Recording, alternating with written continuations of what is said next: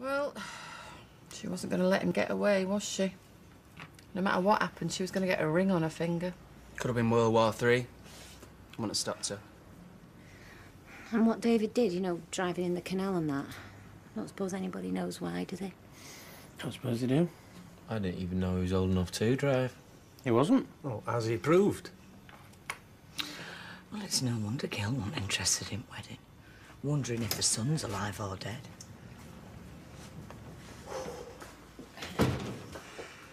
Right, love, please. And I'll probably want another one after that. Is there any news, Bill? Yeah, there is, yeah.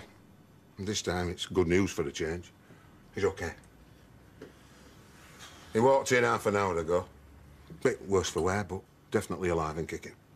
So what happened? Somebody else was driving. I thought that. Ah, well, you thought wrong. Oh, he was driving. And in the canal it went. So, was it deliberate or an accident? Was he really trying to kill himself? Well, there's only one person can answer that. And I shouldn't think he ever will.